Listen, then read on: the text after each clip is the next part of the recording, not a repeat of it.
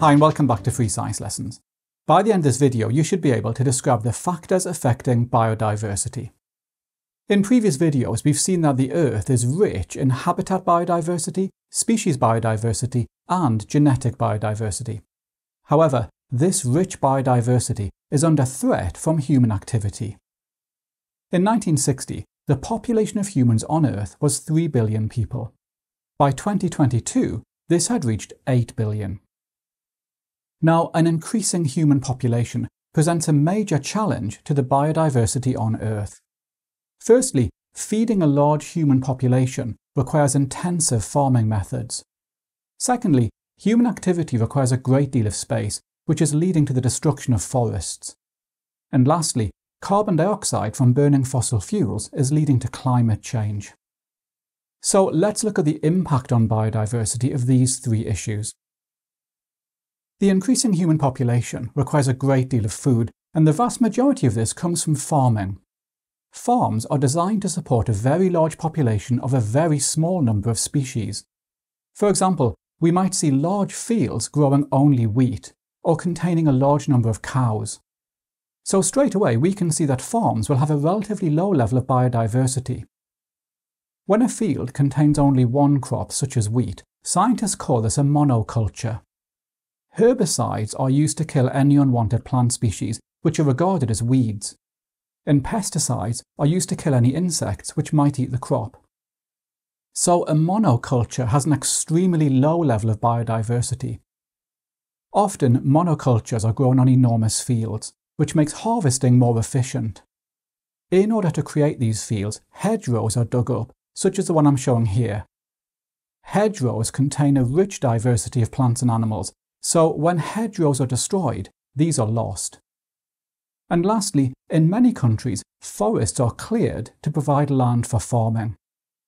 This includes tropical rainforests, which contain more than half of all animal and plant species on Earth. So as you can see, modern farming methods have a negative impact on biodiversity.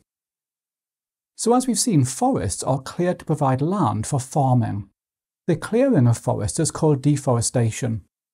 Deforestation is also carried out to provide wood for construction and for fuel, or to provide land for cities and roads, and deforestation has a negative impact on biodiversity. Now, often with deforestation, the forests are burned, and this produces carbon dioxide. Carbon dioxide is also produced when fossil fuels such as coal, oil and gas are burned for energy. Now, the level of carbon dioxide in the atmosphere has increased significantly over the last 200 years, and most scientists now accept that this is leading to climate change. For example, changes to rainfall patterns, wind patterns, and global temperatures. The mean temperature of the surface of the Earth is increasing, and scientists call this global warming. Global warming will have a negative impact on biodiversity. Firstly, rising temperatures are causing the polar ice caps to melt. The loss of polar habitats could lead to the extinction of animals and plants that currently live there. Now, as temperatures increase, water expands. So along with the melting ice caps, this is leading to an increase in global sea levels.